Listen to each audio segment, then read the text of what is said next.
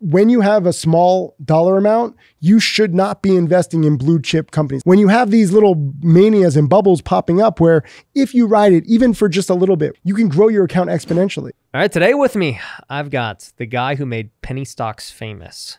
This man has trained thousands and thousands of students. He even told me he had a student go from 1,500 to 15 million, which obviously no results guaranteed, but that's a crazy story. He is also, just in the short amount of time talking to him, I didn't realize he had such a heart for charity. Over 100 schools built in other countries. He just gave me a brand new sweater I'm going to rock from his charity. And it's hard to get him in one place because he's traveling 30 plus countries a year.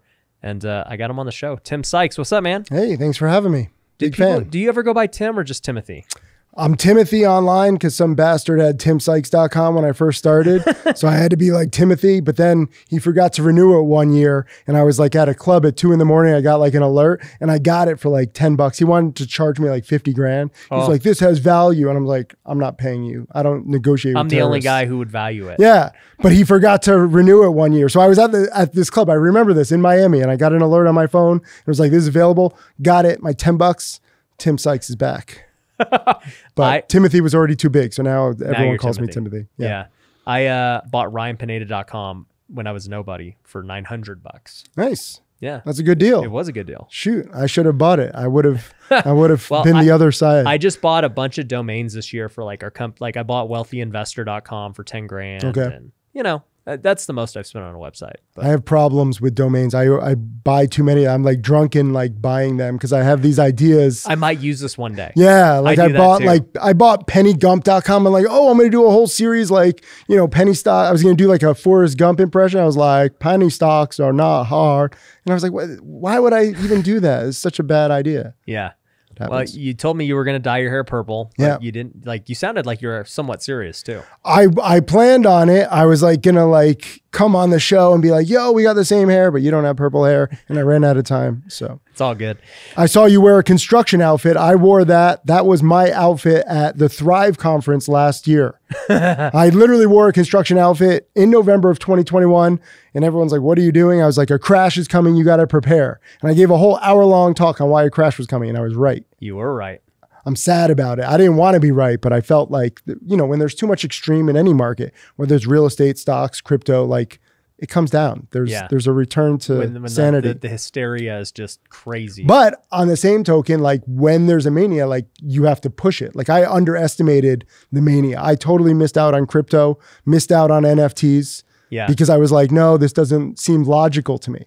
But sometimes you got to be like, okay, let me ride the hype a little bit. Right. I always have problems doing that. Well, and you're into day trading too. So it's like, it is hype driven and news driven, right? It's all news driven and hype driven. But again, like with, you know, we were talking off camera before, like we know every penny stock crashes. Like it's not a question, right?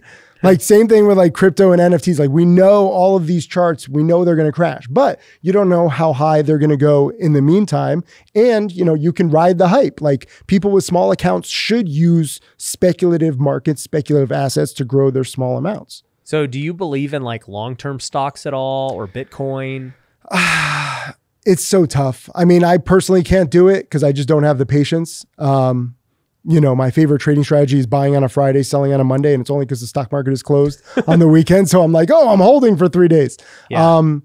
It's tough. It's never paid to bet against America for any extended period of time. But if you also look just historical comps, like we're so overvalued in so many ways still, even after 2022. Right. Yeah.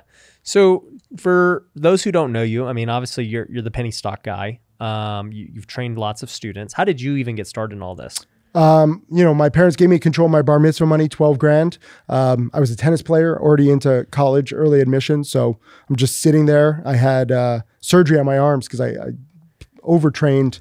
Wait, your bar mitzvah money, aren't you 13? Yeah, it was just sitting. It was sitting in like an account. And so like this was senior year of high school. Oh, you got it way later. Yeah. Okay. I was just sitting there and my parents were like, here, put it in the stock market. My dad actually confessed later. He's like, I thought you would just lose it all and it'd be like a good lesson, like the value of $1. But I got obsessed with trading. I started investing in big companies. I invested in Boston Celtics, Supercuts. I didn't know you could buy into the Boston Celtics. Well, they used to have a stock. Oh. So I bought them. You know, I'm a Knicks fan, but like my dad was Boston. So I was like, okay, I'll I'll buy it for you. And my account went nowhere for months. These companies would barely budge. Right. And so I gravitated towards lower price stocks, penny stocks. This was 1999. Good timing because I was there for the bubble, and I would just buy penny stocks and they were double, triple, quadruple. My first successful strategy, you want to know how dumb it is? Companies would add a .com to their corporate name. Okay. So that was it. This is when the internet was beginning.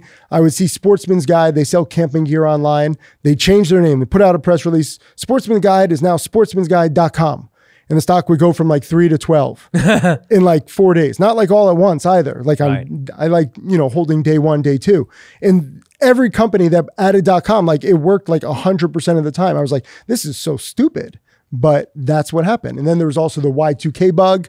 Remember the Y2K bug? Were you even born then? I was there. I was around. I remember they thought the whole world was going to crash. Like everything was going to shut down. So all these companies said, we have the solution. We have the solution. Put out a press release again, 5, 10, 20 times in a few days. So I'm used to this. All the .coms crashed. All the Y2Ks crashed. Like I've seen the booms before. This sounds like NFTs before NFTs. Very similar, right? It just sounds like so hype driven and just, this sounds pretty dumb. Like, let's roll. You get these like momentary lapses of logic in the markets. And again, people want to hate on it, but like people with small accounts should really focus on this and learn from history. This has been going on for hundreds of years. You had the tulip bubble, I think it was the 1500s, 1600s. You had the South Sea bubble. I mean, there's so many bubbles that pop up.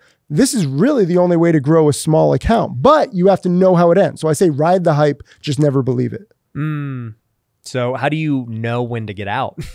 That's my problem. I always sell too soon. Oh, you have the opposite problem I have. What? I just hold. Oh yeah. I'm just like, it's going to keep going. It's going to keep going. I get greedy. Sometimes it does, but like I've just seen so many crashes and like, so I take singles. So like my average gain, I take like 5, 10, 15, 20%. And then the stocks usually spikes like 40, 50%, sometimes like 100%. And all like, even my top students make fun of me because I'm like the conservative penny stock guy. They're like, what?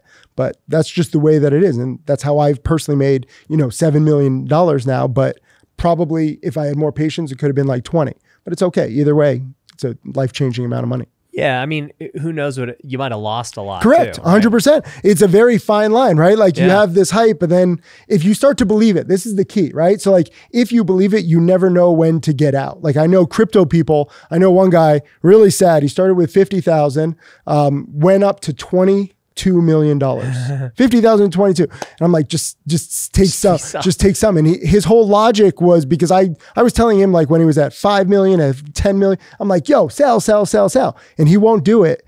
And because he held so long, he learned the wrong lessons. He's like, no, if I sell, like I was like, just take out $1 million. You'll still have, 20 plus million in there. But that way you take some out just in case. But he's like, no, if I sell $1 million, that could be worth 10 million in a year from now at the current pace. So he didn't want to lose the 9 million. Now it's back down to 100,000. He went all the way up. He's still up, as he reminds me, right? Which is just stupid. It's very stupid. That's just ridiculous. And I know a lot of crypto and NFT people. Like you got to lock in the profits. That's my one goal in life. Yeah. Even if you're too early, even if you're too late, like it's not a perfect science. Right. Yeah, I think about that now that I've been in. So I'm in crypto, and I've been in 2 cycles now, 2017 and 2021. And, I wrote it like I was up, $1 million and then it just went down because I just hold. I'm just like, I don't have the patience to watch charts or news or anything. I'm like, I'm going to buy Bitcoin because I like Bitcoin. I think it's good. Right.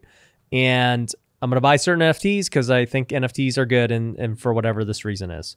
But now that I'm thinking about it, having watched it go up and down twice now, and to see just the lulls of like crypto is very predictable. It's like, yeah, it goes on a tear for a year, and then for 3 years it's dead, and then it tears again. And I'm like, all right, I'm saving up for this next tear because it's gonna you could 50x something. It depends if you like roller coasters, and you have to know your limits, right? So like you ride it, and for me, I just don't like it. Like I don't like staying too long. I don't mind being too early. I really don't mind. This is also why I became a teacher. I was like, I'm better at teaching this stuff than I am at trading. Like teachers are those who can't do. That's me. Which is fine. I accept it. Several of my students have made more than me in like half the time. Fantastic. Yeah. I mean, that's you just got to know your value. When your students go better than you. Well, you have to know your value, and you have to know your, your weaknesses. Like I've never been good at very good at math or like Excel spreadsheets. My top students have like the strategies, they have the formulas, they have all of this stuff. Everything. I don't even have one Excel spreadsheet. I've never made an Excel spreadsheet. I'm always like judging it because again, I've seen so many of these plays. I have a photographic memory, which helps. So I remember price action and charts, but it's not exact in my mind. These guys are taking size with their trades because they say, okay, you know, buying the first Green Day pattern, which is a common pattern that we use when there's a stock up 20, 30% with news, it usually spikes like 14% in the next hour of the second day. And they have all these formulas and is back tested over several years. So they can size up because of the confidence that the data gives them. I never had that. Right. You just go off gut, it sounds like. Yeah, 100%. So for me, it's like, a lot of it is just teaching the basics, like seeing enough booms and busts. That's cool and sad, but also seeing what many traders do. Like 90% of traders lose. 70% of investors don't even beat the S&P 500 every year. So I'm like, wait a minute, this is like a massive industry of BS, right? Like people who teach online about the stock market, like it's snake oil salesmen, right? Like I have the secret to making millions. I will teach you. And it's like, let me actually do it in a real conservative, blunt way. Let me upend all these ignorant assumptions, like don't follow any chat rooms. You know, there's all these chat rooms where they all like. I saw those guys got popped. Yeah. So he, you know, Zach Morris was his like online screen name. He made a video about me because I was ripping on him and all of his crew. I was like, these are just promoters. And he made a video and he's like, screw you, Tim Sykes. I'm coming to your event. I called him like a cokehead promoter. Right. And I made a joke. I was like, you know, everyone's asking like, are these pumps that they're promoting going to come back? And I was like, well, it really depends on your promoter's drug dealer. Like if he doesn't have enough Coke, he's angry. He's like going to, you know, be more aggressive in pumping. If he's too much Coke, then he's useless. He might not, you know, promote at all. So I was like, it's a fine line, but I was just like egging them on because, you know, a lot of promoters ever since Jordan Belfort do a lot of drugs. Yeah. So I have to teach like the whole promotion aspect of it so that people get de-brainwashed from like believing in this because they literally just believe in it. They don't realize there's a promoter. They don't realize that the company's diluting shares. Like I have to kind of teach how this, you know, niche works. And that works in, you know, NFTs and crypto too. Like you see all this shadiness out there. You got to call it out or at least like keep your eyes open. Right. So you started 99. Yeah. You're just wheeling and dealing. How did your career progress as you were doing this? So freshman year of college, senior year of high school, I made over 100 grand, which was a lot for me. I grew up like middle class. Freshman year of college, 700 grand. And I had like 3 fake IDs taken away. I was like really thin. I was like in my dorm room, like downloading illegal movies on Merc. Like I was like this little loser, but I made 700 grand in a few months. But that was peak bubble. I didn't understand I was right place, right time in the year 2000. So I'm like extrapolating. I'm like, if I make 700 grand every 4 months for the rest of my life, and I was like, so dumb. I'm going to be a billionaire. Yeah, right? First 4 months of 2000, I made 700 grand. Last 8 months of 2000, lost 10 grand. There were no more penny stock breakouts. The whole market crashed. I didn't know short selling. So it forced me to learn the other side of the market. 2001, 2002, I made over $1 million short selling, the same kinds of pumps, but on the way down. So there's like a front side of the move and then there's a downside. It's pretty simple, like pump and dump. And this is what like the Atlas crew did. This is what all these promoters do. And you know, it works. Right. So how long did you basically trade that full time? Like you were still going to school? Did you finish college? Like, so I was taking night classes so I could focus on teaching or trading in the daytime. So at night, literally I'm like with these like ESL students who are working during the day and I'm working during the day trading. So I started my hedge fund right out of college, senior year of college. Don't do that. That was stupid because I was like, let me try to trade. Let me try to go to class. Let me take this meeting. And I couldn't handle it all. Almost flunked out, gradually, barely made it, but missed a lot of trades, missed a lot of meetings, had like a little hedge fund of $3 million for like 3 years. But back then you weren't allowed to like advertise your returns. So I didn't know many people. Like I don't know rich people, right? I like get along with like the lower class. I make a lot of like blunt jokes. So like you had to meet rich people, like accredited investors, and I didn't know any, and I wasn't allowed to like publish my returns. So I was like, what do I do? So I went on this reality TV show called Wall Street Warriors in 2006. Okay. And it became a hit. And I was very shy. So on the camera, like I had to like get liquid courage. Fortunately, I had gone to school in New Orleans, which gave me some experience in drinking, and I was just drunk in every episode. And that made me funnier. Like we played golf in one episode, and like I purposely hit the ball into the pond, and then I took off my shirt and jumped into the pond. And I'm like, "Here's my ball." I still get like emails to this day from golfers being like, "Screw you, you disrespected it." But this show was just a little show on Mojo. It was like the first HD network, but because they didn't have a lot of content, they played it over and over again. Okay. It became like the number one. I heard later it was the number one most downloaded show on like early iTunes in like 2008. It was all nerds, right? And like it was just Wall Street. And you saw my life at that point. I was living pretty well. I had a few $1 million, even though my hedge fund wasn't growing. So you see me like partying, you see me like going out and all this stuff, and started getting a lot of emails from that show. And at the time, again, I'm not allowed to like talk about my numbers publicly. I kind of found like a loophole, like, oh, I'm on this reality show. I don't talk about the numbers, but like you see my story, getting all these emails. People can't invest in my hedge fund. They're not rich enough. It's like average, like they're not accredited. Yeah, right. So they're like, I want to learn. And I was like, I have this hedge fund, but I can't talk about my numbers. My numbers weren't that good. I was making like 20% per year on like 3 million, which is, this is always the problem with penny stocks. I can make a few $100,000 given my conservatism. Right. My top students can make millions because they're more aggressive. But Right. I always like, a few $100,000. I also invested in my best friend's dad's company at the time, Printed Home Ticketing. I tried to be an investor. I should have brought this up earlier, right?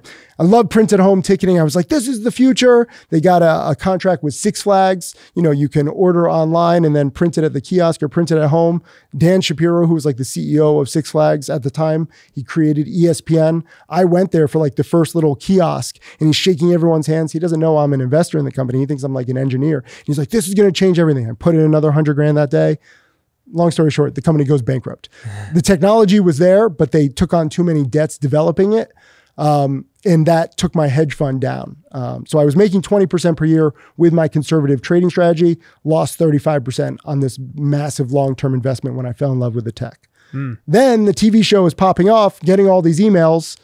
What can I do? I can't talk about my numbers. Even with the loss, I'm still up, but teaching is there. And so I closed down the hedge fund to get into teaching. Everyone's like, you're crazy. You're leaving like a multi-trillion-dollar business for like this snake oil business. I'm like, yeah, but I see opportunity. So for me, it's always been about like trying to push it in terms of trading, but understanding my limitations and then talking all about this and digging into it with my teaching. I talk about all my wins, all my losses. My video lessons on my losses, they do 3 to 4 times the number of views because people are like, wow, you talk about your losses. Like, yeah, it's not the end of the world. But most people in my industry, they only post their wins. Like I called this, I called this, I called this. Let's not talk about that. So I show every single trade online, wins, losses. I had a stupid $3,000 loss on Friday on Tesla, talked about it openly. People are like, thank you. Tesla keeps dropping as we're filming this. It's crazy. Have you seen it? Yeah. I mean, 107 right now after hours. So I don't trade stocks. I mean, I bought stocks one time. This was back in 2020 in March because I was like, there's no way these stocks are this cheap. Like this makes no sense. Yeah. And I just didn't ever buy into the whole COVID narrative. So I kept buying real estate. I bought stocks. And then Tesla was my biggest holding. Oh. And obviously it killed it. Yeah. And I sold too early. Yeah, that's good. And, I did like double or tripled. Nice. Whatever. And then I just was like, yeah, I'm good. Like, I think now stocks are good. Like with no judge. I'm just like, dude, I mean, they all went up to where they were and like, that's what they should have been. Yeah. I mean, that's how you kind of have to look at it. Like, I know there are people with like Excel spreadsheets and formulas and you can take sides with that. But for the average person, like my average student doesn't do Excel spreadsheets. They're not like in tune enough to do that. The average person, you should look for like these panics. Like, COVID was a great dip buying opportunity. You look for the giant booms and busts. And if you kind of take like this big picture point of view, you do okay. The scary thing is, like you said, you sold too early, but now, I mean, it's just dropped. Like if you had asked me, like if this had been like a month ago, where Tesla dropped from like 300 to like 180. It went to the 300s down to 180-ish. I would have dip bought it just big picture wise, but now we're down to 107. Like you can't judge the tops and the bottoms. No. Even on a big company like Tesla. Like this is shocking to me that it's dropped so much. I don't know what's going on. Is Elon selling more? Is there some controversy brewing? Is it just overvaluation? It's crazy. I've never seen this. So I tried to dip by. I broke my rules on Friday, lost $3,000, made a video lesson. People loved it. I'm at the point where like now it's back to where I'm like, I think I should start buying stocks again. It's tough. Like so I'll give you a baseball card analogy. Do you ever collect baseball cards? Of course. So I grew up in Connecticut. You remember Beckett Baseball Card Monthly? It was like a magazine that came out like every month. I got obsessed with like baseball cards. I love baseball. I love Ken Griffey Jr. He's my favorite player. That was my favorite player growing up too. Later I met him and it was a giant disappointment. And that was one of like my biggest disappointments. I was at this charity event, met Michael Jordan, Wayne Gretzky, all awesome. Meet my hero, Ken Griffey Jr. I'm like telling him how like I used to travel to like see him and he's like, are we done? And I'm like, Wayne Gretzky, Michael Jordan giving me like 10 minutes each. I was like, Griffey, you're not even, don't get me started. Sorry. Anyways, collecting baseball cards because all of like my parents' friends and older people had like regretted not holding on to their like 1950, 1955, their 1950. Wagner. Yeah, right? Or like 1952 tops, right? Yeah. Like Mickey Mantle, now worth a ton.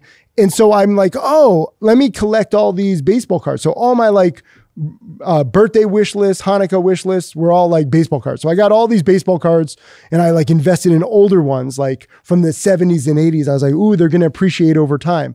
Unfortunately, Topps, which is like one of the biggest baseball card makers, they just diluted the crap out of everything. They knew the reason why the 1950s Topps cards are worth so much is because there's not many left in good condition. Supply and demand. Well, but people would also put them like in their bikes and they would like, you know, go around like good condition. Like there's a whole new market for like graded cards. Not many cards lasted in good condition. So I'm like, okay, I'm going to beat the game. I'm going to stock up all this stuff from like the 80s and 90s, and I'm going to get all these baseball cards in perfect condition. The problem is Topps knew this. Topps knew that all these kids across America were saving up and buying all these baseball cards. So they just printed millions of them. So baseball cards have not appreciated at all. There's too much dilution. And this is what's happening. And they actually got crushed. This is what's happening with the stock market. This is what's happening with crypto. Like there's a lot of demand, but there's so much supply. You know, like the whole COVID situation, it was crazy for my business as a teacher and a trader. Like that was the best trading I've seen in decades. I had my first $2 million years in trading. I never had $1 million year in trading. I always made like a few $100,000. Yeah. But in 2020, 2021, I made over $1 million each. I was trying to push it. Looking back, I was still too conservative, missed out. But again, I warned, right? And this year, 2022, all the strategies from 2020 and 2021 aren't working. Like people are getting annihilated. Yeah. I'm still green in 2022. So like, you know, I have smaller ups and much smaller downs. And you get to basically choose what kind of stress level you want to have. Some people like going for home runs. Yeah. They like the thrill. They like the, you know, the exhilaration. Me. Yeah. I used to like that, but I actually donate all of my trading profits to charity these days. So this is how I fund the schools. You know, we sell a little merch, but then it's my trading profits. My partner, Matt Abad, is a photographer. He sells his prints. That gets donated.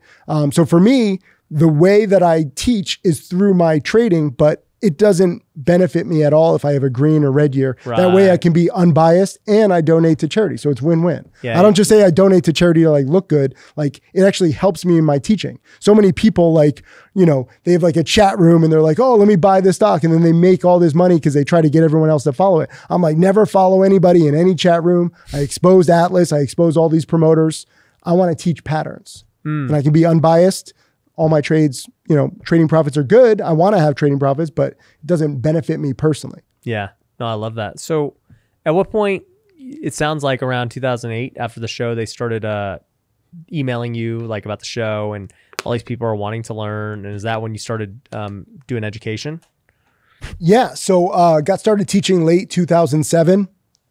Everyone thought I was crazy because hedge funds were so hot. But again, like I never really got along like with like rich people. Like, I don't know if you know a lot of rich people, like a lot of them are just boring and like you can't make like, you know, crash jokes. I make a lot of crash jokes. So I had to like find my people. Right. And I found my people like in teaching and like, now I don't have to walk on eggshells.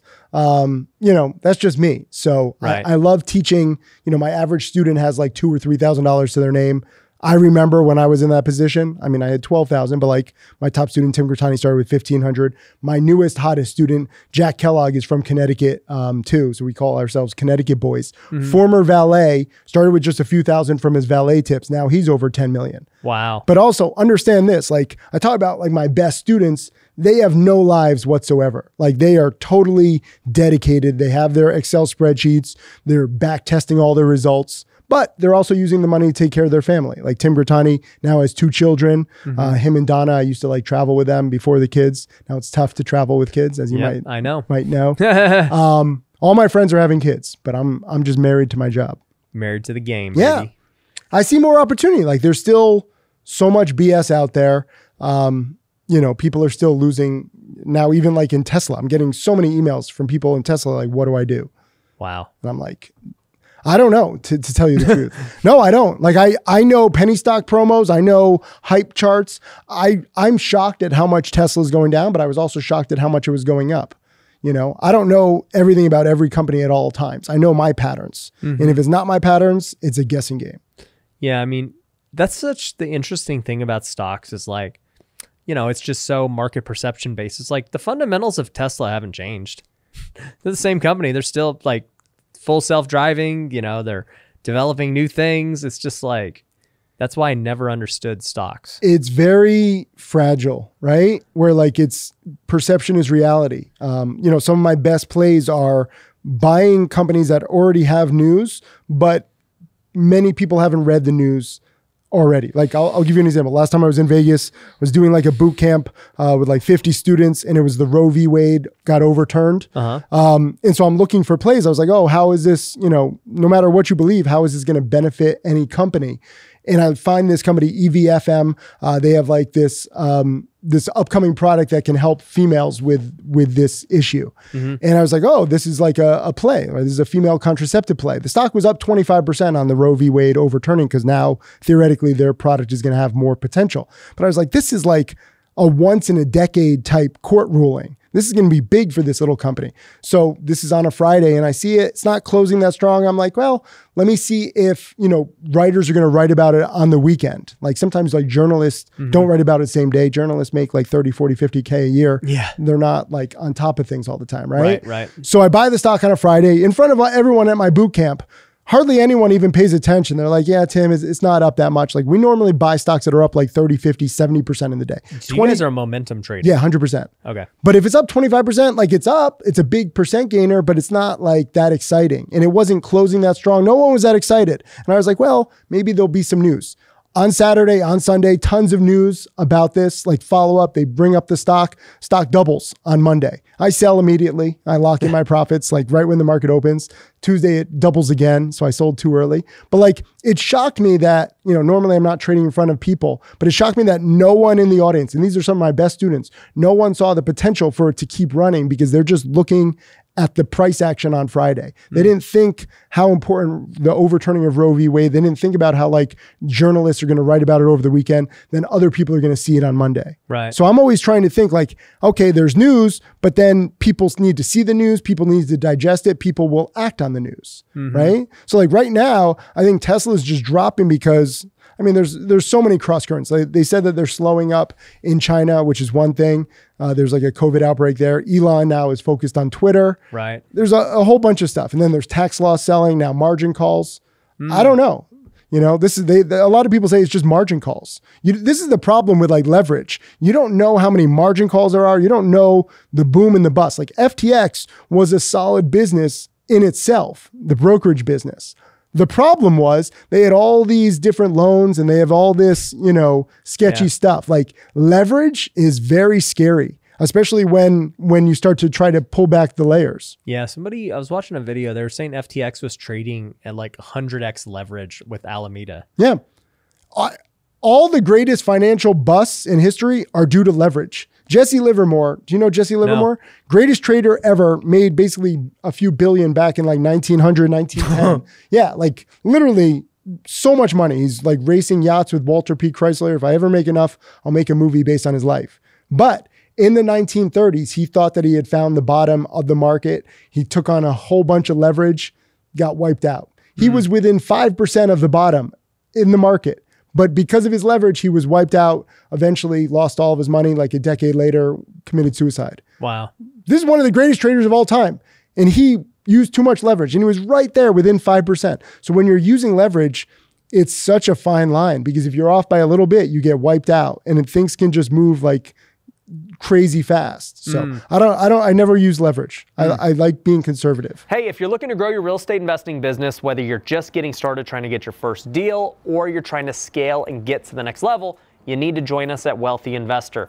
We've got events every single quarter that are absolutely crazy. We've got online coaching programs where we have Zoom calls, a community every single week. We give you everything you need to know to start your business, scripts, processes, SOPs, all of it. It's for you so that you can dominate. So if you want to learn more about how to join our community and be mentored by me and some of our top coaches and be around other students who are absolutely crushing it, go to wealthyinvestor.com, apply for a free call with my team. Once again, wealthyinvestor.com, apply for a call today. I'm gonna be honest with you guys, the smartest business decision I've ever made was creating content. Ever since then, my businesses have skyrocketed, not only because we get a lot of views and we're able to turn those views into leads, which then turn into dollars, but it's also led to a ton of different business opportunities, investors, and also it's allowed me to hire A+ employees, all because I made the decision to create content. Now, here's the thing, most people have no idea where to begin. That changes with Wealthy Creator. Wealthy Creator is my coaching program for entrepreneurs who want to grow their personal brand on social media. And if you're listening to this, that's probably you. You probably realize you should be creating a podcast just like this one and developing your personal brand. We can help you. We have coaching programs, mentorships. In fact, we can even edit your content for you and run your social media account. It's absolutely crazy. So if you want to learn more about it, go to wealthycreator.io. You can book a free call with my team. So once again, that's wealthycreator.io. Start creating content today, building that brand, and I promise you it'll be the best investment you ever make. Yeah, I want to learn more about kind of your methods, but I want to jump into the charities. Yeah. Like what inspired you to do that? So, I had always been traveling thanks to, my trading profits. I love traveling. I grew up in a small town, so I always wanted to see the world, was able to do that. But once you get over seeing the world and seeing all this luxury and all the tourist stuff, you're like, okay, what more do you want? Right? Like I had all my cars. I was like the original douchebag online.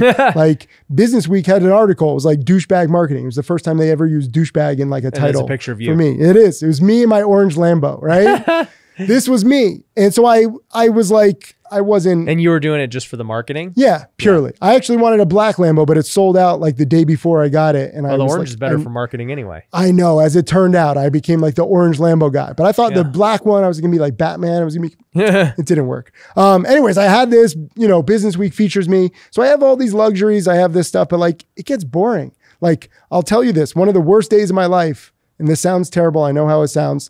My second Lambo gets delivered.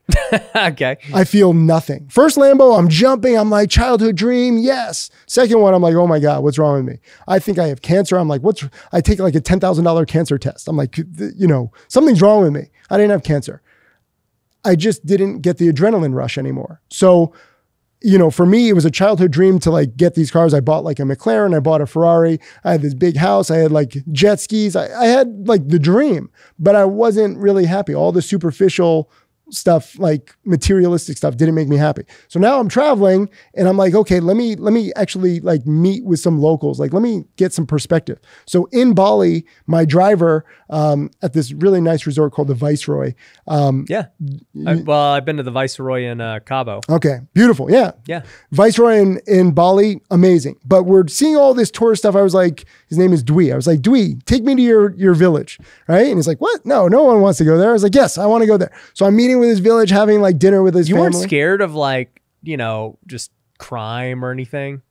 Bali, I mean, like rich white guy. Yeah, it wasn't necessarily smart. Like I've done some dumb stuff, right? Like, okay. That's a whole nother episode. Okay. Like dumb rich white guy in other countries, dumb stuff. No, but like, Bali is a friendly place. And like, we're going into like these mountain villages is not, there's different things. I wouldn't necessarily do this like in India or like Vietnam, or like I've been to some places where you don't do this. Bali, I felt safer. Anyways, I meet his family.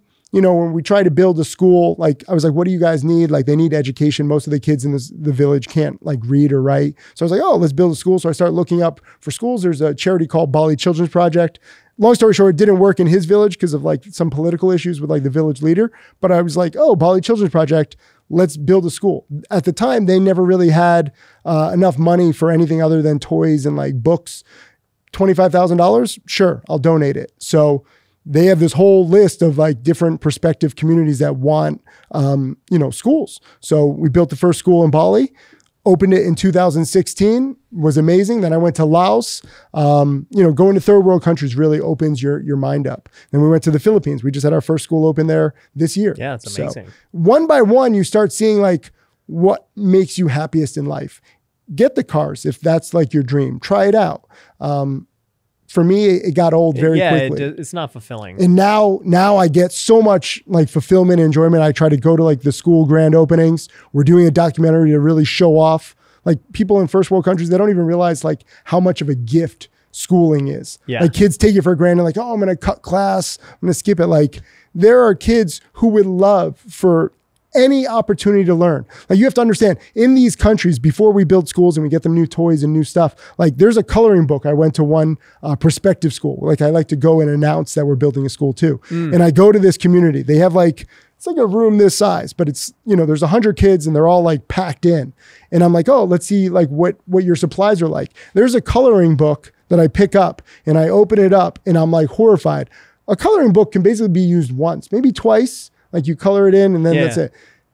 Every page is so shiny because they've been coloring it like 50 times. Wow. Like, cause they don't have a second one. So like, that's one example, but that's crazy to me, right? Like that's not a good way to like learn. And these kids, even if they do go to school, they don't really have a curriculum. So they learn 3 things. They learn how to say, you know, 1 through 10. They know how to say A through Z, and they know how to say the days of the week. That's it. Why do you think they know these 3 things? That's it. They're the most useful. For tourists. So they try to say this in English so that they beg, and the tourists are like cute, like Monday, Tuesday, Wednesday, and the kids are cute. So you give them $5. That's why they learn. So they're being trained to be beggars, which is like no life at all. So now, you know, Bali Children's Project, we have other charities like Pencils of Promise. We have 20 plus schools with them. Build On, Cambodia Village Project. Like there's all these different charities and they come out with curriculums and they give these kids like a chance to learn. So now it's turned into a full-time movement. How much does it cost to build a school? Different communities, but 25, 35, 50,000. Okay. And then for the charities, how are you guys raising money? So this is me. I mean, I donate my trading profits. Oh, and you're just self-funding all these. Pretty much. But again, like my partner sells his photographic prints. We sell some merch. We do some online fundraisers. You know, we have 1.5 million followers on Instagram now. Because it's not just about the money. Like money alone can't solve a lot of this stuff. A lot of it is just like spreading awareness. So our online community did a really good job in Yemen. There was a whole famine going on. So we raised like $500,000 online, and then I matched it with $500,000 for my trading profits. So that's amazing. Yeah, it's good I stuff. love that. So you're just in the Philippines. You're telling me I have to go. I got to go see the native land. You do. I haven't been yet, but I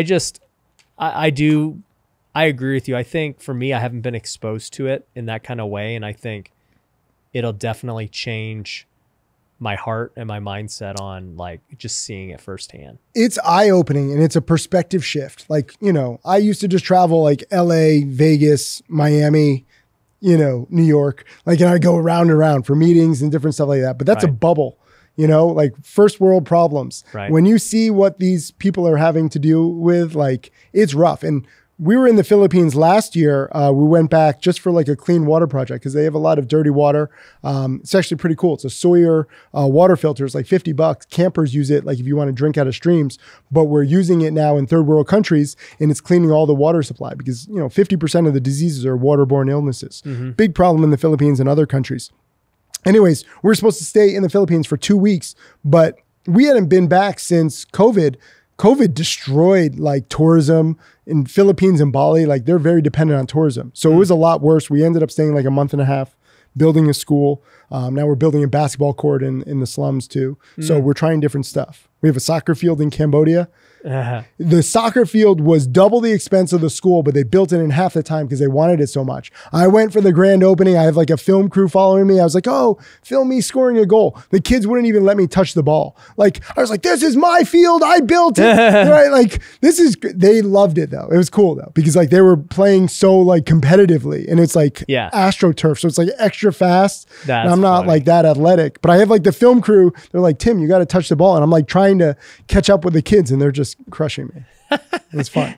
Dude, that's awesome. No, so you go to these countries and it opens your mind up. And then also when you come back, you're more grateful for everything that you have. Like you look at like, you know, your water, like this cup of water, you look at it differently. You look at a cup of like coffee differently. You look at like, you know, just air conditioning. Everything's changed. The perspective is it's totally beautiful. different. It's a beautiful feeling. So that's why we're doing this documentary. A lot of people can't go to third world countries. We're trying to show it to them. And are you going to try and like get it on Netflix or something? Maybe. I don't know. We've done 2 documentaries, one on Save the Reef, coral reefs. We have 15 million views on YouTube. And then we did one on rhinos in South Africa because they're killing rhinos for the wrong reasons. Do you know about that? No. This is what pisses me off. So it's like misinformation. I hate penny stock misinformation. I hate crypto misinformation. I hate rhino misinformation. So they have these horns, right? Yeah. Like it's like a tusk or something? Yeah. Well, elephants have tusks and like rhinos have tusks. Same kind of thing. Elephant tusks are actually made out of ivory, so there's value to that. Like, you know, it shouldn't be, but like there's value in like jewelry and stuff like that. Rhino horns, guess what it's made out of? It's one ingredient. I don't know. Keratin. It's what's in our fingernails. Okay. No medicinal purposes, no decorative purposes, no anything. It's a freaking fingernail. It's just on a rhino. Unfortunately, a myth has been spread that rhino horn is an aphrodisiac. It cures cancer. It cures COVID. So there's a whole black market. There's a whole black market where it's like rhino horn and they grind it up and you drink it and you think that you're stronger. Total lie. There's literally nothing in it. Rhinos a decade ago, 2 decades ago, weren't even endangered. Now there's only a few thousand left because they're killing all the rhinos to get to their horns. Like I was holding a horn literally like the size of this glass and it's worth like $75,000. What? That's just because people perceive its value. Yeah. And now it's even worse. Like, you know, the worst thing is that now in China, this has become a recent custom where if there's an elder on their deathbed, how do you show that you love your elder so much? When they're dying, the family pools their money together and buys a rhino horn to give to the elder to take, you know, to the afterlife. And they literally bring the horn to the elder's bedside and they see the horn. And like theoretically, the more money they spend, that's how much they love the elder. And so it's like, so there's a bidding war now for the biggest horns and it's like doubled prices. This was never a problem even a decade or 2 ago. And now rhinos, like they're the most gentle, beautiful creatures, but they're also just not going to let you take their horns. Like there's a way to do it. So we actually did a documentary where like, it's basically like, you know, filing your fingernails. Like we actually did this mission where we sedated this rhino. How do you sedate a rhino? It's a multi-ton animal. They actually had to shoot a dart from a helicopter to like just tranquilize it. And then you can like cut off its horn in a safe way. It's like they have a chainsaw, but it's basically doing it in a humane, safe way. You know, it will grow back. The rhino wakes up, no horn, no risk of poaching because the poachers don't want to deal with like a multi-ton animal with no horn. All they want is a horn. Yeah. There's no value to the rhino itself. Unfortunately, you know, the poachers just go after the horn. And so there's heartbreaking videos where you see rhinos with like basically their whole head cut off. The baby rhino is left because the poachers have no value for it. So the baby rhino is now an orphan. So we sponsor these rescue centers now in Africa because they take care of these babies that have lost their parents. Like there's a video, I was bawling my eyes out when I first saw it. The baby doesn't know that the mom is dead. You know, the baby doesn't understand. So the baby's trying to like suckle milk and it's baby rhinos squeak. And so the baby's squeaking and there's a photographer taking video of this and just documenting it all. And he's crying too because the baby's like trying to suckle for milk. The mom is just there like dead because they took her horn. This is what we're doing. And it's not just rhinos. Elephants are endangered. Now giraffes are endangered. They cut off the tail. They cut off the horns. Like it's all due to superstitious BS. So if we can get good information out there, we can help these animals and help the planet too. That's super sad, dude. So it all blends in, right? Like you want to save the forest. There's an animal called pangolins. Have you heard of pangolins? No. Not penguins, pangolins. Look it up, pangolins, right? These are little mammals. It's the most hunted mammals. They have scales. Again, the scales are made out of keratin. But people take them, they eat the scales, they grind them up, same kind of thing as rhino horn. The problem with this is that they're not just a cute animal, they're actually known as protectors of the forest. Every pangolin eats an estimated 10,000 bugs, insects per day. They have these tongues that go crazy. It's actually pretty insane, right? We're killing the protectors of the forest because if the pangolins die, which they're doing, they're being killed in the millions per year. Now, no one is eating all the insects. The insects population is now growing and they're destroying the forests. So it's like we're killing our forests, we're killing our animals. So when you see this stuff, like I don't know how not to help, especially now that I have knowledge and now we have a good social media community. So, well, also too, the hard part with misinformation is just with every social media platform, you just don't know what's true.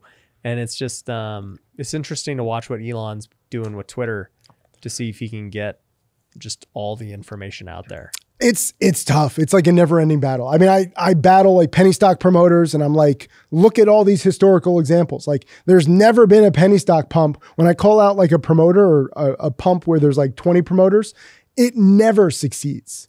And I have like tens of thousands of examples and I send this to these newbies and they're like, no, I don't believe you. I was like, just look. I have all the data. I feel like, did you see I Am Legend with Will Smith? Yep. You know, and the zombies are crushing in and he's like, just wait, I can save all of you. Yeah. That's how I feel with like penny stock people and crypto and NFTs, and they don't listen. But when they lose enough, this is the hope for mankind. When you lose enough, you start to open your mind. So I can't save them from their first big loss, but I can warn them and then they remember who warned them. And I get emails like, hey, Tim, I should have listened to you. I just lost all my money. You know, what do I do now? And I'm like, well, you should save up and study. But, you know, I have 1,700 free YouTube videos. Like I'm trying to warn people ahead of time because I see how this ends and it's just sad. Yeah, no, super crazy. So with trading penny stocks, do you see it as just kind of like a hustle to start making money for like people who have a couple $1,000s or like who's the ideal person to start going on penny stocks? Listen, it could be a hustle. You know, I have part-time students, full-time students. It's really just understanding how finance works, understanding how hype works. You know, like penny stocks is just one asset class. Like NFTs and crypto really aren't that different. Part of the reason why I didn't do crypto or NFTs is because 24/7. I sleep very little as it is. I don't want that. And the unregulated stuff, you know, scares me. If you lose all your money, like in the stock market, you're insured. FTX, all gray area because it's like overseas, you're not insured. And it's like FTX US was supposed to be protected, but is it? Very sketchy stuff.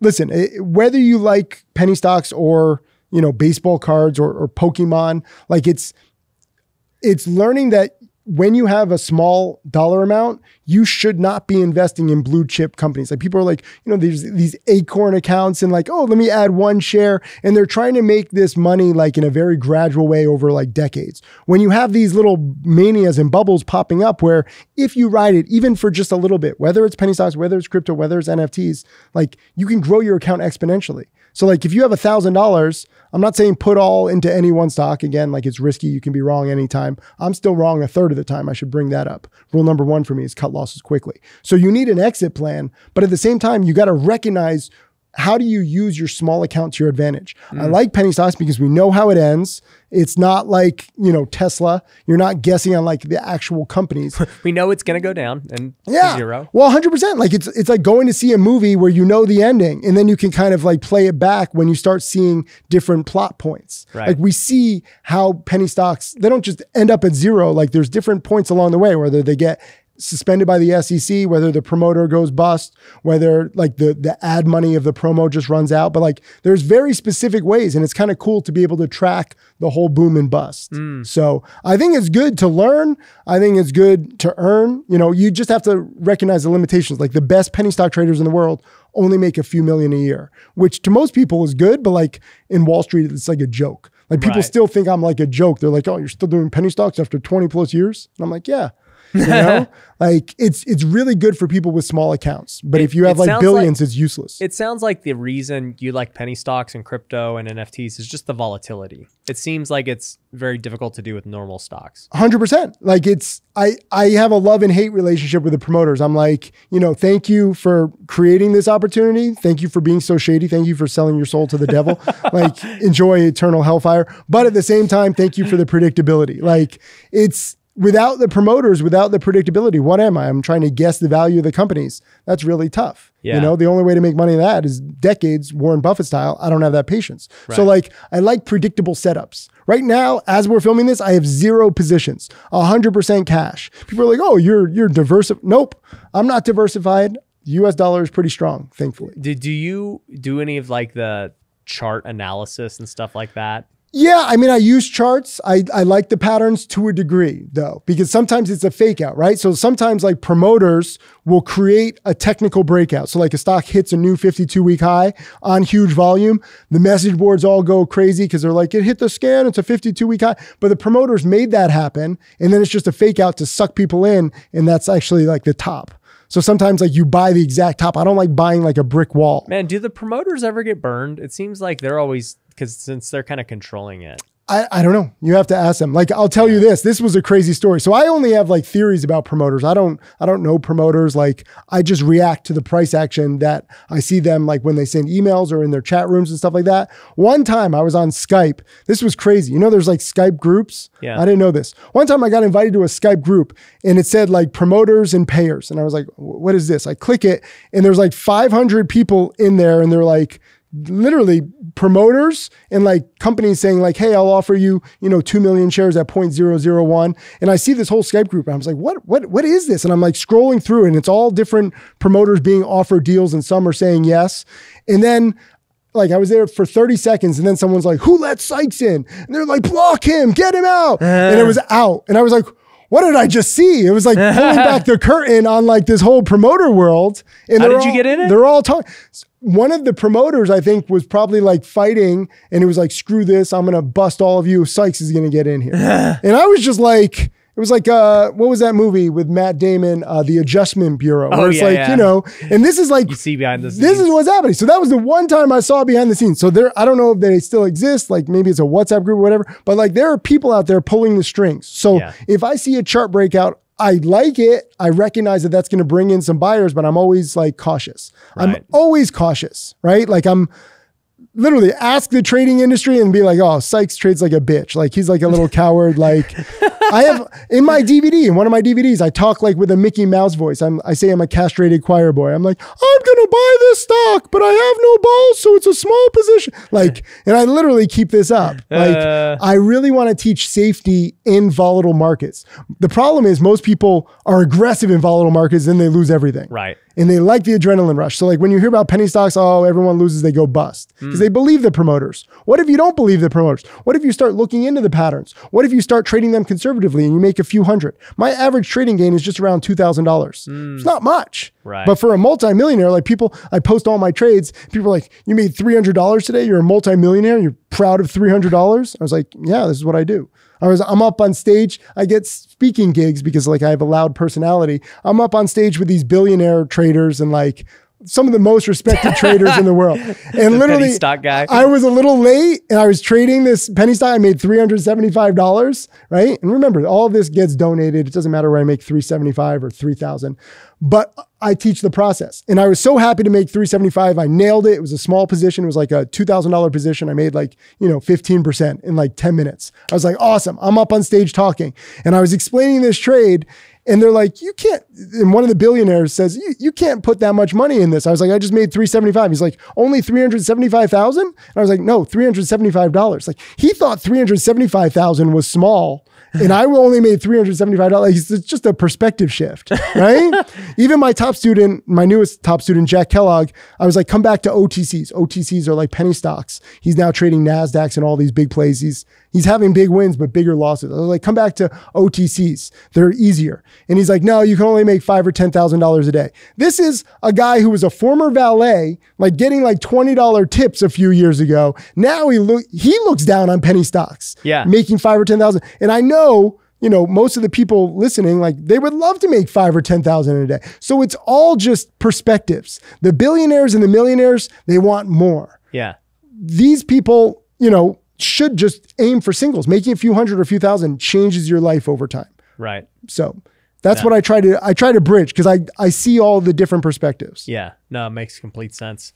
Do you think that, I mean, I don't know if stocks, because I wasn't tracking them as much, definitely not penny stocks, but do you think they were as much of a run as like this whole crypto and NFT boom last time? So I would say half and half, because with COVID, the stimulus checks mainly went into like Robinhood accounts. At the time, were you trading GameStop? No. So I didn't even do the meme stocks, but that's the same kind of thing. So like the stimulus checks all went into Robinhood or some other brokers, but Robinhood was the main beneficiary. Robinhood doesn't do OTC stocks, or they didn't do it. So we didn't get the huge benefit that a lot of cryptos and NFTs did. But again, we definitely got booms. Like I can show you 100 charts of stocks that were trading at 1/100th of a penny, and they went to like 50 cents. Right. Or 30 cents. And on a chart, you're like, oh, it's only 30 cents, but it's like up 1,000 times. Right. So that's what you're looking for. You're looking for the percentage gain. So with, well, I guess too, it's gotta have enough liquidity. But I mean, some of these penny, like we only actively traded penny stocks. The problem with my printed home ticketing, it was very illiquid stock. Even though the printed home ticketing worked, I had such a big position because I was funding the company, I couldn't get out. So now, like, again, that's a lesson learned. I lost basically $500,000 of my biggest personal loss. My hedge fund lost $1 million. Everyone thought I lost everything. I lost all my industry credibility. Now I never go into illiquid stocks. I never take too big of a position that I can't get out of very quickly. Right. That makes sense. This is the problem with NFTs and crypto too, because even though they're open 24/7, there's a lot of illiquidity. You know, it might get shut down. Like there's just stuff like you can't control your risk that much. Right. So if you can't control your risk, I don't know how to take the trade. Right. I always think about what's my max risk. Like my average win is only 2,000. My average loss is 500. So I need to be sure that I can take that $500 loss. Right. I don't care if there's something you say, oh, you can make $1 million, but like the risk is you lose like 4 million. Right. Like I can't do that. It's a very slippery slope. And I was having this conversation with 2 of my top students the other day where they're making 2,000, 5,000, 10,000 like Jack Kellogg was. Yeah. And I was like, just take it slow. This is very good. Remember your former life just 5 years ago, you had nothing. Yeah. But they want more. Once you start making 5 or 10,000 in a day, you want more. Like how far can you take it? I'm fortunate that I know my limitations in myself as a trader. If I can make a few $1,000s a day, I'm done. That's it. Sometimes I've made more. I've made 100,000 in a day before, but like very rarely. Right. You know, I like the small amounts because again, I also have perspective because now since I'm building schools and I know it costs 25, 35,000 to build a school, if I can make like, am I willing to lose that? Exactly. Right. Cause now I see these kids and it's like hundreds of kids. So it's like, what are you going to use your money for? But a lot of traders just have too much money. It doesn't really matter. They're just buying bottles at clubs. Right. I used to buy bottles at clubs. You know, I used to spend $5,000 or $10,000 when I had no soul. Then I grew a soul. Then you grew a soul. Well, I found fulfillment, right? Yeah. So like you have to find what fulfills you. Right. It's very rare to find fulfillment in a bottle at a nightclub. You will not. You could find temporary fulfillment, but you will not find. And that's the thing. And that's the same thing with like the Lambos. It's the same thing with like all the luxury stuff. So like you just have to like go through it. I'm not saying like, oh, I'm anti-luxury. Like don't get a car. Don't get like if that drives you, if that motivates you, if it makes you happy, fantastic. But in my experience, it's very short-term thinking. For me, building a school, yes, we're educating a few hundred kids now, but every year in the future too. So when we build a school, we're getting future generations. And then it lifts up the whole community. So like a rising tide lifts all boats. When like the whole stock market is going crazy, 3 out of 4 stocks follow the market. When a community starts getting educated, I don't know, we'll see what's possible. I've only been doing this a few years. Right. Yeah, I think the impact's going to be crazy. So, you know, you said you did a presentation last year with your construction hat. And you said, hey, the market's crashing, be prepared. And obviously it has. What's your prediction for 2023? So I say 2020, 2021 was like a giant party. 2022 is like a hangover. We have like the spins. Like if you drink a lot, you know, you ever get the spins? Mm-hmm. Have you done that? I mean, I've spun before and I go to sleep. It's really annoying though. So you party, it's all fun. Then you have the hangover. Then you have like this, you know, your body needs to recover. So I make that analogy and I say, we're in like recovery mode. The problem is, this is the biggest problem. There's so much leverage and there's so much interconnected loans. Like the fact that Tesla's busting, the fact that FTX busted, like those aren't the only ones, right? So Warren Buffett has a great quote, like where, you know, when the tide goes out, then you see who's been swimming naked. The tide is going out and we don't know how many companies have problems. I guarantee you it's not just FTX or Tesla. A lot of companies are over leveraged. A lot of traders are over leveraged. You don't know how bad it gets. So everyone's trying to predict the bottom, like, oh, Q2 2023. Elon Musk just did like on the All In podcast. He just came on. Did you watch that? It's pretty crazy. Do you watch the All In podcast? No. It's pretty cool. It's like 4 billionaires talking.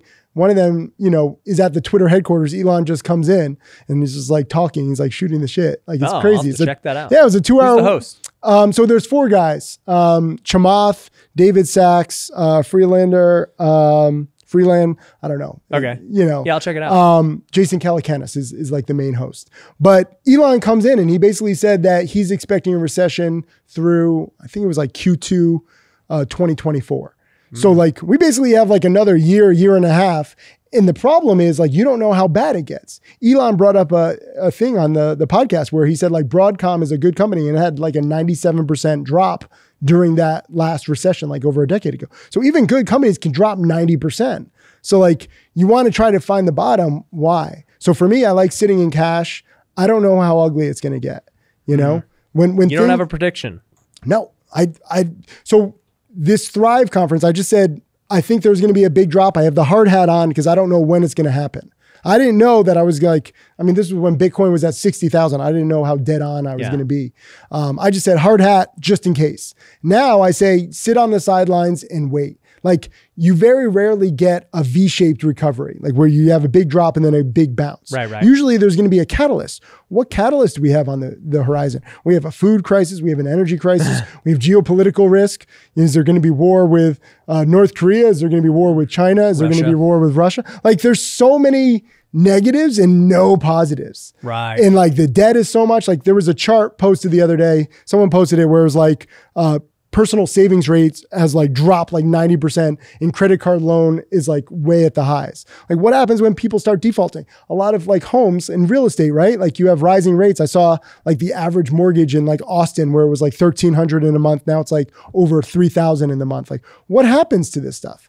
I don't know, but it's ugly. So I should have worn my hard hat. I saw you wear your construction outfit. I have it right there, dude. We could have got you the hard hat right now. I did it first. I time-stamped it last November. You actually had a better one though. I just had like my assistant go out and get me one and it's crap. Yours is like more colorful. Yeah. But no, I you know, looking at everything, it's interesting, right? Because real estate has slowed down, but it has not crashed, right? Yet. And stocks and everything stocks, crypto, everything else. Well, crypto's down 70, 80, 90%. Stocks are only down. I mean, the Dow is only like 12% off its highs. Like it's crazy. The Dow is held up. The NASDAQ might be down 35%, but like aside from tech, but tech, you also have to figure tech got a big boom due to COVID. So of course it's going to come down harder, like Zoom, Peloton, all the COVID names are getting crushed, but the Dow is only 12%. So it's like, we're not like, people are like, oh, this is such a tough year. It's got to be over soon. No, it doesn't. Like sometimes there's been like a lost decade before. Like if you look at historical comps, like there's many different valuations where we're still overvalued. So I just stay safe. Like there will be opportunities. There will be another boom. Hopefully, you know, some actual real world usage of NFTs and crypto for the next boom. Right. But like, you just don't have to jump in right away. And as recent Tesla dip buyers have learned, like 180 is the bottom, 150 is the bottom, 120 is like, it's really tough to try to, you know, catch a falling knife. Right. So I make these real world analogies. I don't want to do this on video, but like if you're like juggling knives and you're trying to catch it, like you won't always catch the handle, you know? Yeah. So this is kind of like a falling knife. So cash is king. And the US dollar has been strong. I just got like a nice little 30% off trip. I just went to Japan too. 30% off last year. Europe is 25% off. Go where the sales are. So are you buying anything? Like, do you have any long-term investments, real estate? Zero. I bought my parents a place. So like I moved my parents down from Connecticut to Miami, bought them 3 places actually right next to each other, combined them. So the only assets you own are really like your business, and Yeah. that's about Now it. I got charity merch. I spent $250,000 on that merch, handmade in Peru. Yeah. We helped the whole village. We filmed it too. All these women are like making it. So that was kind of cool. You don't have to be invested all the time. I know I'm the penny stock guy, so I'm already crazy, but like you don't need to be diversified. You don't need to be invested all the time. I really think that you can be like tactical, especially when you have a small account. I know people with like a $5,000 account and they have like 30 positions. They're like, I have this hedge. I was like, you have like no money. Like, what are you going to make? Like $15 on a position? Yeah. If you have a small account, like trade like a sniper, take one position, not go all in, but like 1 or 2 positions. Yeah. I tell people that all the time when they're like, dude, I got a couple $1,000. What should I do? I'm like, you should definitely not just buy stocks and buy and hold. Like you're going to make $100. Like that ain't going to do anything for you. 100%. But then again, they want to be Warren Buffett, right? So like you think, oh, penny stocks have such a bad name. Now crypto has a bad name. NFTs have a bad name because if you're trading them aggressively, it's going to go badly. Like if you're driving a Ferrari 200 miles an hour in a 35 mile an hour zone, it's not going to go well. But when I had my Ferrari, I would drive extra slow. I tested out, like the Vegas Speedway here, like where you can test out exotic cars. Like I didn't know which car to get my first time. So I flew out to Vegas and I was driving all the cars and I was seeing like which exotic I liked the most. And you're supposed to drive fast and I'm going like 30, 40 miles an hour. And the guy next to me is like, you got to go faster. I was like, no, I'm testing this out. He's like, what are you doing? You can go slow in an exotic car. You can like not invest for like a month or a year. Like it's crazy, these assumptions and these misguided assumptions that people have because they're trying to be like Warren Buffett or they're trying to be like somebody else. And they're not realizing that with a small dollar amount, like you can't do much. You have to be very tactical. I have a whole video lesson where I say like trade like a sniper. Like you're sitting up there and you're waiting for your one shot. You don't have a machine gun. You don't have all these like different things that you can do, right? Like choose 1 or 2. So I think that's how you grow it. This is how like my top students have grown a few thousand into a few million, being very tactical. That's it. And that's right now too, because I just have a bad feeling about 2023, especially we're filming this. I don't know when you're going to post it, but we're filming January, this the end of 2022. Right. There should be a Santa Claus rally right now. The last few days of the trading year, almost all the time it outperforms. There's no Santa Claus rally happening right now. We're down almost every day, which is even scarier. And if you look at how like Santa Claus rallies can predict the future, when there's no Santa Claus rally, the next year is very bad.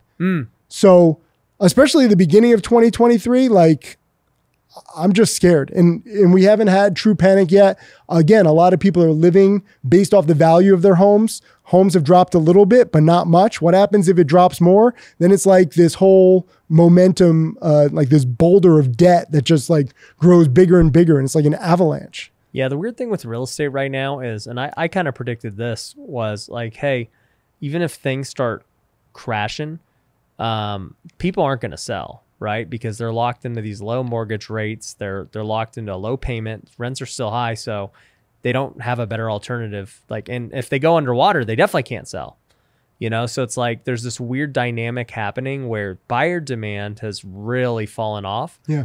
But seller supply is now going down. Yeah. Because people are like, no, I'm not, why would I sell? Yeah. It's tricky, right? Yeah. Like I don't know, I'm not real estate at all, but I do know how much people have invested in their homes. Yeah. And they've put a lot of money into that. Yeah. And that's kind of like the last thing they'll let go. Yeah. So it's like, it's illiquid, unlike the stocks. So I just don't know, right? Like, you asked me like, oh, I'm a talking head. Like, I used to be on CNBC and they're like, okay, come with like 17 stock picks. I'm like, I don't have 17. Like, I think there's 1 or 2 good plays. Like, you don't always need to be invested. You don't always need a good play. It's okay to say that you don't know. Yeah. And you sit back and you wait. I know very specific patterns. I wait for my patterns. I'm watching Tesla. I'm just making popcorn and watching Tesla every day. I'm not trading it as I shouldn't be. Friday, I broke my rules and I traded it. I have to be more disciplined. So you will trade normal stocks too? I will, but I'm like, I really don't want to. So like sometimes normal stocks follow penny stock patterns. Like right now, Tesla is following a penny stock pattern. A lot of my top students traded GameStop and AMC because even though they were higher priced, they traded like I have a 7-step framework and like it follows it. And it's crazy because, it shouldn't be this like, not predictable, but like it shouldn't follow a penny stock pattern. Right. These are real companies. These are big companies, but every now and then they do. Like Nikola. I don't know if you know Nikola Motors. The guy blocked me before he got arrested. Because I was calling him out, and his promoters, like this thing went to over 100, right? It went from like 5 to 100, and it fit like my 7-step framework. The top is like a classic number 4 waiting for a crash. And he had like this promoter, I forget the guy's name. I think it was Alex or something on Twitter. And Alex is saying, this is the next Tesla. Don't sell. Only the weak sell. One guy sold and the whole little community piled on him like, you're weak. You paper hands bastard. Right? And that actually turned out to be the best thing. I was like, when other people are telling you not to sell, that's usually a good time to sell because they're trying not to like collapse their house of cards, which Nikola did collapse, and selling at anywhere in like the 80s to 100, that's a fantastic sell. So I see these patterns on higher price stocks like Tesla. I don't know. We'll see if it goes under 100. Like I'm waiting for max panic. It could. Like I didn't think that it would get is 107 after hours. Like I saw it this morning at 113 and I was like tempted to dip by it, but I'm like, no. I have to I want to wait. So this is kind of like my weird way of thinking where I think of myself as a retired trader. Even though I'm trading almost every day, the mindset of me being a retired trader and only coming out of retirement for plays that I think are so good, I would feel guilty missing it. And you're like, what are you talking about? Like, this is so like backwards, but it's true. If I say I don't have to trade, I don't need to trade, I don't want to trade. Luckily I travel a lot. So I usually have like some fun adventure. I'm like jet lagged. Like I'm on like 3 hours sleep right now. I don't know if you can tell, right? No. I was like spilling water on your desk. I was like, I'm sorry about that. When I'm living life, I don't want to trade. Right. And that has made me a better trader because then I can be more patient. The number one problem that traders have is they're jumping into this, they're jumping into that. They're in a bad trade, a good trade pops up, they can't get out. Then they get out of their trade to go into this trade and it's the wrong one. It's like changing lanes on like a highway full of traffic. And you're like, this lane, this lane, what this do you lane. do when you're a trader and you're on tilt? I've never had that. You just always just get in, get out. I literally, sometimes I've been on fire, like in 2021, like there were so many penny stocks spiking. And now looking back in hindsight, I took my profits too carefully, but I was making like 20, 30,000 a day, which was a lot for me. Yeah. One day I was with 3 of my top students and we're like, I like to surprise them when they crossed over 1 million. One of my students crossed over 1 million in San Diego. He's a vegetarian, so we all dress as vegetables. I know, we're corny. Anyways, we're there dressed as vegetables trading on like his kitchen counter. And that day I had made over 50,000, which was like a big day for me. Yeah. And I was like, I had like 10 positions. Like I was pushing it. I alert every trade, right? So like I have to like make the trade, then I write out my whole paragraphs. Like it's a lot of work. It's not just trading like my students. Yeah. But my student Jack, who crossed over 10 million and he's been making 50, 100K a day, a lot. And he looked at me and in like condescendingly, he's like, good job. Like I made over 50K for a day. And he's like looking down on me because he was up like 100. And I was like, screw you, you former valet. Like, but like, even when there's a hot market, I have trouble being aggressive. Right. That's just the gift and the curse of who I am. Right. My students, the way that they become successful is being aggressive later on. But at first they don't know what they don't know. So like in the beginning, I think like right now, if you ask me like, what should people do? People are like ready to take notes. Like, what should I buy? I don't buy anything. Invest in your education. Yeah. Like during a slow time, this is when you should be studying the past more. Like you should learn all these historical comps. I have 8,000 video lessons, right? So I'm like, watch them all twice. I have 15 DVDs, watch them all. Learn about history. I don't know if any new students are gonna be able to find a DVD player. So you'd be surprised. So literally 5% of my students request hard copy DVDs. I didn't even know. I don't even have like a DVD. Like it's streaming, but like we still print them. We still ship them. There's like a giant box that people get. That's crazy. It's crazy. But again, I'm like a glorified history teacher. Some people are like, oh, I don't want to watch a DVD from 10 years ago or a video lesson. I'm like, history repeats. It might not be an exact science, but like the more you learn about history, the better prepared you are. No, I agree. I tell this to people all the time. They're like, if I got a couple $1,000, I'm like, you should definitely not invest in anything other than yourself. Like that's it. Go learn to flip houses. Go learn to trade penny stocks. Go learn to start a business. Like, but do not invest in a passive income thing. People don't want to put in the time to learn. They just want fast money. This is like social media instant gratification BS. And you don't get fast money unless you're just doing dumb speculative stuff. And then it's exciting because you're lucky. like, you'll get popped. because you're like, the odds don't apply to me, right? Like I'm special. My mom told me I was special. Look, I just did this special trade that proves it. My mom was right. I'm like, your mom is a liar. I say this to people. I was like, your mom was lying. You're not special. You're all the average. You're all the average. Like it's crazy how people want that special feeling. It's not even just about the money. They want the exhilaration. They want the dopamine hit. Right. You need to separate it and you turn it into like a cold business. And it's not as much fun, but it makes you wealthier. Then you get to have fun. Right. That makes sense. Well, bro, it's been great meeting you, man. I appreciate you coming out to Vegas and hanging out. We'll have to do it again. And, man, I might have to jump on Tesla here if you give me the go, and we'll see what happens, dude. Just wait. We don't know how low it's gonna go. I'll give you the go on the Philippines. That's what you need to do. Yeah, I'm going to the Philippines. We're marking this down. You're coming to the Philippines. You're gonna see your people. You're gonna see these projects. You're gonna come back with a new perspective. It's gonna be beautiful. I can already see it. I'm committing. 2023. I'm going to the Philippines. Beautiful. So Tara, we're in. I said Tara at the beginning of this. You don't even know what that means. I don't know any Tagalog. So Tara means let's go. Taraga. Tarana. Shoot, did I get it wrong? I don't know. Damn it. It's one of those. But we're going to go. I know Vamonos. Tarana. Yeah, same kind of thing. Same kind of thing. Yeah. But yeah, no, it would be cool to see that and then, video it and then you can show your audience too. That's what this is all about. Like, because we built 50 schools in Bali, but my social media followers have built another 53. Wow. Which is cool because we post photos and videos. And now worldwide I'm at 115, but my goal is 1,000. So got to keep it going. Yeah, I'm happy to promote and help you get there, bro. Cool. So I'm excited about it. Good to meet you. Guys, make sure you follow Tim, and we'll catch you guys in the next episode. Peace. Hey, I hope you enjoyed that podcast. Thanks for making it to the end. The good news is I've got another one that I know you're going to like, and all you got to do is click it right here. Linking it right here. All you got to do is just click it, and you're going to see this new episode that you're going to love.